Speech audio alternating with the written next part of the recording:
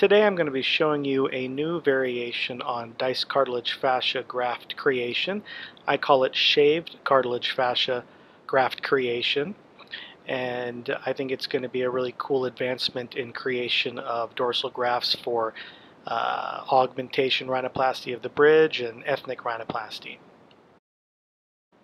Now here you see me using a stainless steel autoclavable spice grater to shave down fresh frozen rib graft cartilage into ultrafine thin micro slices. Now, because these slices are so thin, it's very easy for the body to increase the blood supply and increase the survivability of these cartilage grafts.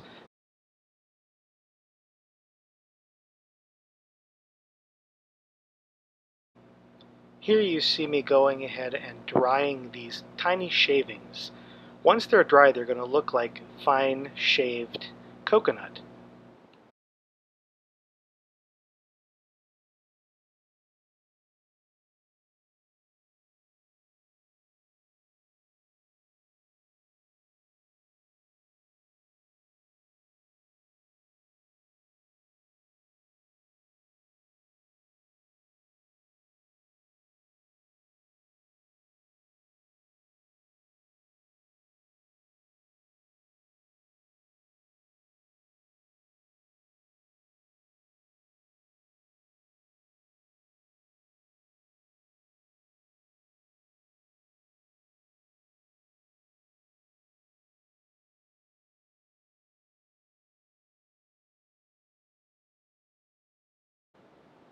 These fine shavings then can be easily packed into the temporalis fascia to create the SCF graft, which is my version of the DCF graft or diced cartilage fascia graft.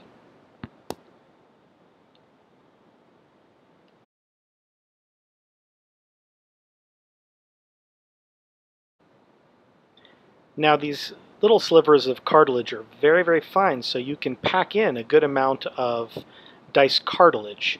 And so the graft is firm and it's well packed and can maintain its height and dimensions quite nicely.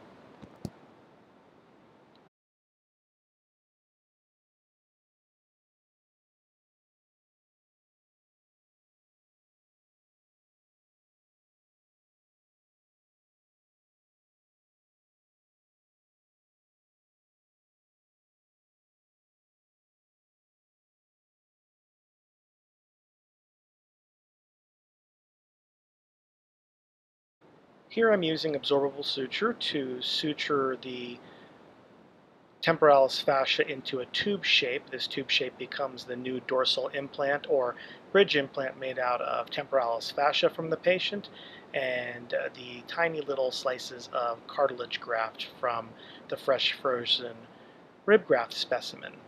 This makes a beautiful, strong, tube-shaped graft that can build up the bridge in a nice, uniform manner.